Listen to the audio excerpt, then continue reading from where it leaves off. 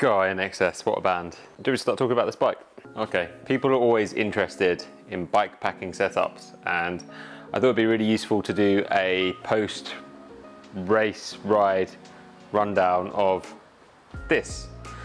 A very dirty Cervélo. It's dirty because I haven't cleaned it and I rode it across lots of deserts. This is my Cervélo Aspero 5, which I used for Badlands this year, and I also used for Badlands last year. First thing I'm going to say is I am genuinely blown away by how good this bike has been at this race.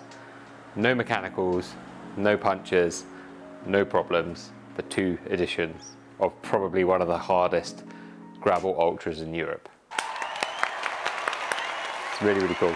So there's a couple of things that are different to the setup this year to what I had last year. I made changes, I guess, based on my experience, and a lot of people have asked questions about the setup and what I've done this year in comparison to last year, so I think it'd be really cool to just talk through it in all honesty.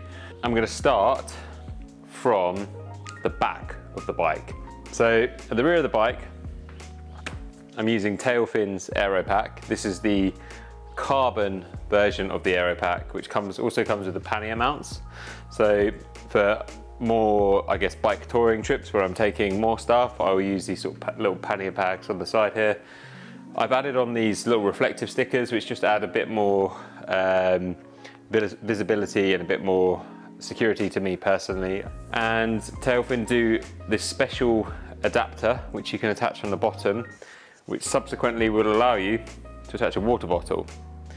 You can also use this using the Tailfin straps or any other ski straps. You could use it to attach kind of anything and anything you wanted to. They do a variety of different mounts which you can add on the rear here.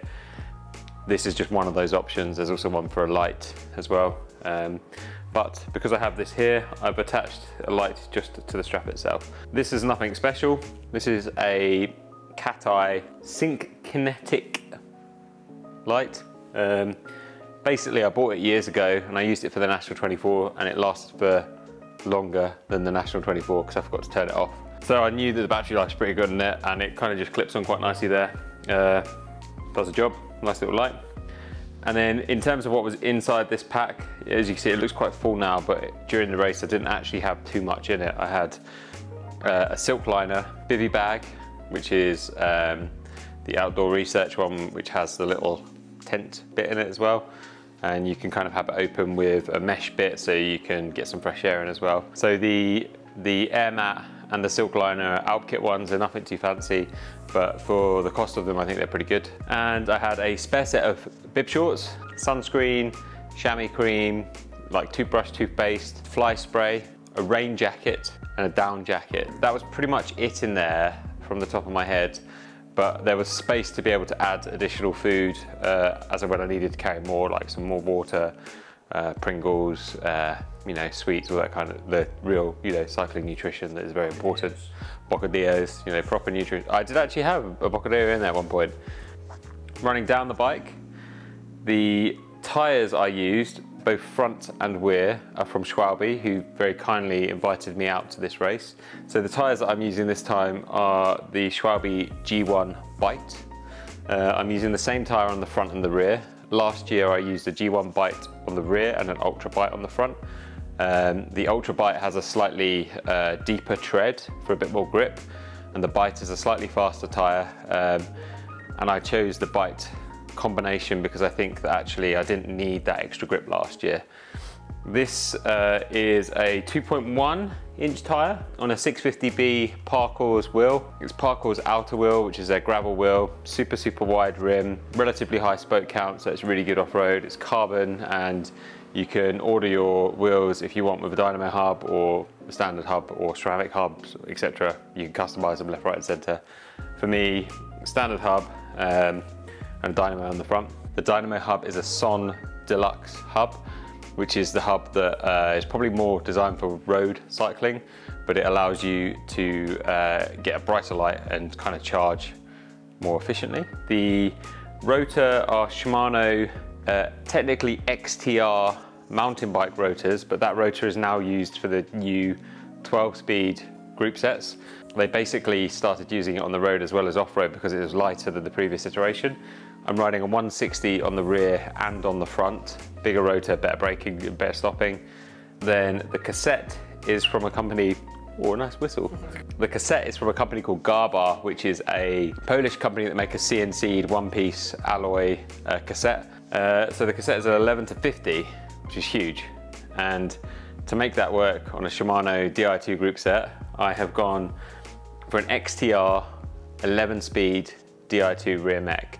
Now, the XTR 11-speed group set is actually quite an old group set, and they haven't done a 12-speed Di2 mountain bike group set yet.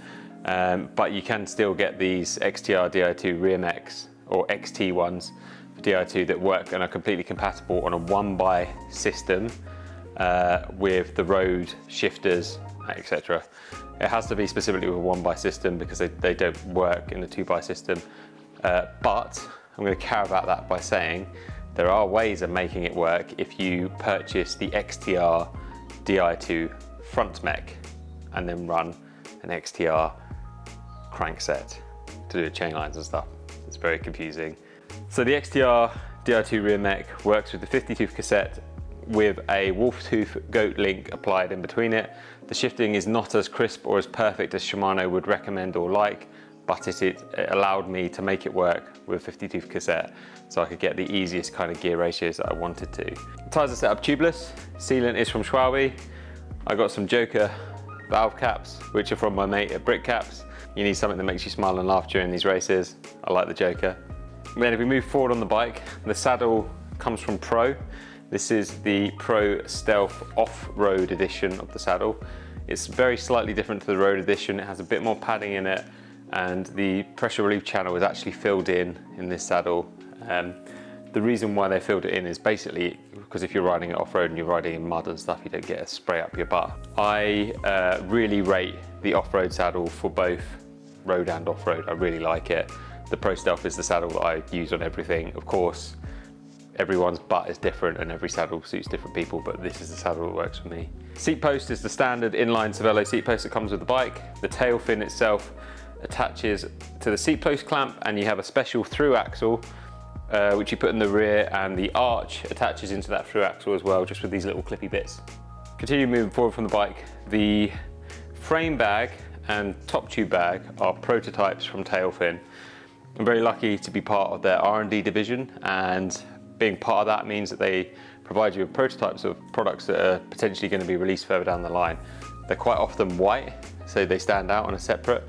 The production ones will not come in white, they'll be coming in this kind of same material as the rear pack. What's very clever about them is that they're attached using a strap system, and these straps are specially designed by Tailfin to stop the bags from moving, so you get no kind of rub. And the bags themselves also have a rubber mount on them, so they don't slide around as well. What I quite like about the whole setup as well is I can use the same strap for the top tube bag as I can for the frame bag. So there's actually only one strap holding those two bits in place. The top tube bag itself has little pockets on the side, which you can chuck rubbish in, a slot in it so you can run any kind of cabling or whatever you want inside it.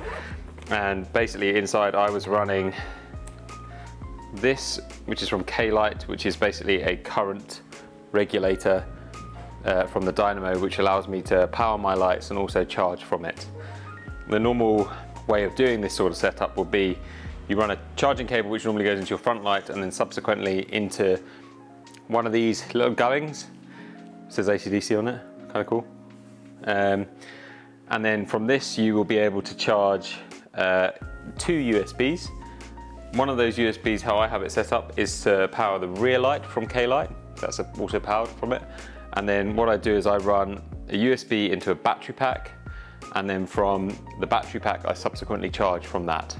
The reason why I do it that way is because it gives me two USBs to charge from, and it means the battery pack is always going to be charged. The K-Lite setup comes with this little nifty switch, and that allows you to turn off the second USB. So there's USB 2 on it, which means you're taking less resistance because you're not using the dynamo as much effectively. So the frame bag is made of the same sort of material as the top tube bag. This was actually full, during the race, was full of Styrkr nutrition, sunscreen, a Komoot spork which is incredibly useful, lip balm, and like some painkillers, Pro Plus, you know, quick grab things. The other side of this, I basically have in it a bunch of tools that are quick grab tools.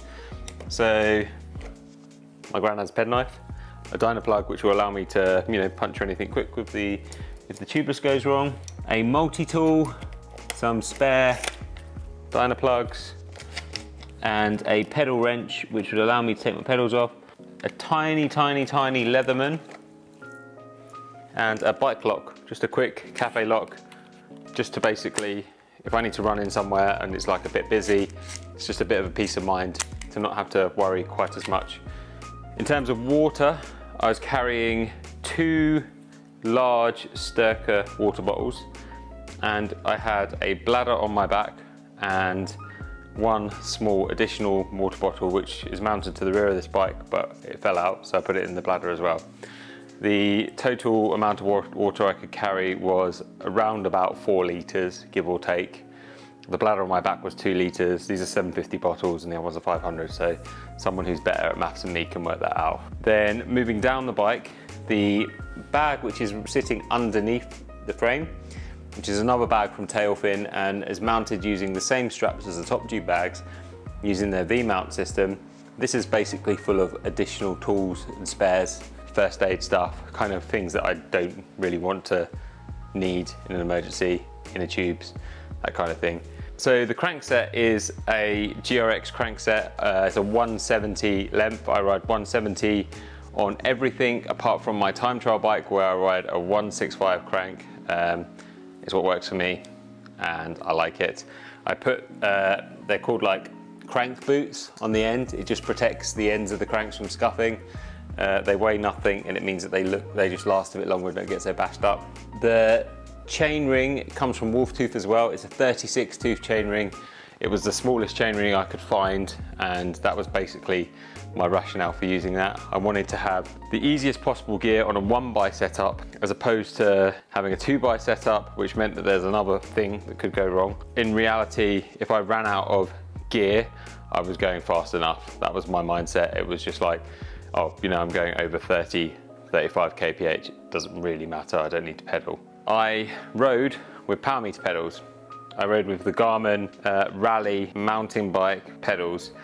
Dual-sided power meter, you get tons and tons of data to do with your pedal stroke. The bit that I quite like is where your feet are sitting on the pedal, and so you can kind of see if you're pushing out like that, pushing in like that, see how your feet are moving around. You get really accurate data showing your power on your left and right side. And I've been really impressed with them. I've been using them on my mountain bike for quite a long time and decided to use them on this for this race, as opposed to the power meter that came on the bike. The front end of the bike is built up with Cervélo's own flared handlebars and integrated stem. So the difference between the Aspero and the Aspero 5 primarily is the carbon layup. The Aspero 5 is a lighter frame, but the actual ride quality is identical. The Aspero 5 was also fully integrated, so all the cabling is hidden into the stem and into the frame and all integrated under the handlebars. These are my favourite handlebars that I've ever used. The shape of them is lovely to ride on. The top is slightly curved and feels really nice on your hands to rest your hands on the tops. And the bit that's great is that there's no holes to put the cables through. It's actually just a channel into the handlebars, so it's actually really easy to maintain. Shifters come from Shimano with the GRX Di2 shifters. As I'm sure many people know, these are 100% my favourite shifters that exist. They're really ergonomic and I have quite bad nerve damage in my left hand, so I can't grip properly on a lot of things. The shape of them allows me to lock my hand in because they curve round, and you have plenty of room to be able to grip 2 or even 3 fingers underneath the hood and still be able to brake and not get any like major contact. It's just really well designed. The pivot point is slightly different to the road shifters, which allows you to do that. I've set this up so both the left and right shifter control the rear mech going up and down the cassette, and the inside buttons on these shifters, which are just tucked up at the top of the hoods, also control the rear mech, with the right hand shifter going down the block to harder gear, and the left-hand shifter going up the block to an easier gear. Leading on to the shifting, I also had shifters on the end of these very funky looking TT bars, which I used so much more than I thought I would. The clip-on TT bars come from my mates at Aerocoach. They very kindly sent me a set of prototype demo ones that they've sort of been using in testing. These are the longer arm length options that they have available. They provide all the different stackers and spacers to mount them onto your bike. I have 50mm worth of spacers to rise them up as high as I can. You could obviously go lower and higher depending on your setup, but the best thing to do is to see what a bike fitter would think would work best for you. Their armrests are very well known and seen in World Tour. They're really good because they're quite high, so they hold you in really nicely, and the padding comes all the way around the sides, so they're super comfortable. A lot of people think these are absolute overkill for this kind of race, and I would agree, you don't need something as fancy as this. I'm very lucky to be friends with the guys at Aerocoach, and they offered me them to try out for this race. Badlands this year had quite a large amount of road and gravel that was also not too bad to ride with on your clip-on bars like so. So having the shifters on the end was actually perfect. It meant I could change gear, stay aero, stay comfortable, and be able to have a different hand position to kind of give my hands a bit of a break. Aero wasn't the biggest goal, but comfort was way more important for this race. So we widened out the arm pads a little bit more, using some adapters that they provide, which are built into the whole thing. This year I ran with a Garmin 1040 Solar. It's their newest top-end computer, which has the solar charging capabilities. And it meant I didn't really have to charge my computer for the whole thing because it was so bright and sunny. The computer itself has the latest sort of software updates in Garmin's ecosystem. And to be honest, the battery life on it is so good anyway, and the solar just makes it last for even longer, which is awesome. Aerocoach make a special mount which bolts into the side of the TT bars. The TT bars themselves are titanium. They do a carbon version as well, and the mount just bolts on and has a GoPro mount on the underside as well. Dynamo light. I bought these lights from K-Lite. K-Lite are a Australian, I think, company that produce really good dynamo lights. I've been really impressed with the setup. So I have several different options of dynamo lights at home, but I seem to always go back to the K-Lite system and then take in an exposure Strada, I think it is, which is their big bad boy light to help brighten the road even more. For me, the dynamo light is primarily for visibility, and secondly, to be a base light, whatever, you know, how dark it is. I've always got that light running. I run it in the daytime, I run it at night. The front and the rear light. The rear light just blinks, and the front light, as you start spinning, the two outside beams come on, and as you get more momentum, the central beam comes on as well. The additional exposure Strada light was when it was rough and ready, and I really wanted to see directly what was in front of my front wheel. The positioning of the dynamo light was slightly further forward so I could see more in front of me, and then I ran with a head torch as well, so I had light following where I was looking at my eyesight. A lot of people will notice that I have written some graffiti on my bike. Two things that I've written on my bike are the words "look good, feel good." I always say it to myself when things get a bit shit and gritty. They're the words I say in my head, and I really do think that having it in front of me and not, you know, in my peripheral vision, it helped my motivation and helped me to push further. The other thing which is written on the stem are the words "safe, finish and fun." And in that specific order. And now the reason why they're in that order is because safety for me is the most important thing. I want to come home and I want to be able to see my partner and my friends and family. Finish is second because the goal is always to finish. It doesn't really matter what the instance or the situation is, you always want to finish these races. And lastly, fun, because why would you do it if you're not going to have at least some fun? There always are going to be bits where they're a bit tough and brutal, but you have to have fun in these moments as well.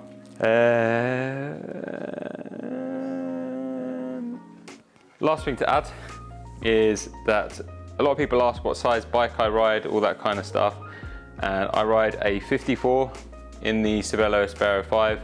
This is the jazziest colour in the world that they do. It's like a purple to green to gold flip. I ride a 120 stem, and on this bike I'm riding 40 centimetre handlebars, which are slightly flared. The crank arm is 170 and my saddle height is like 780, I think, something like that. So I have quite a lot of seat posts, a long stem, but a smaller frame. I am 183 centimeters, so just under 6 foot. And for me, I also have long legs and long arms, and this is what works with me according to the bike fitters that I've worked with. And it's a freaking cool bike. Like, subscribe, comment, all that stuff. It's filthy, I've got to go clean it now with some Schwalbe stuff.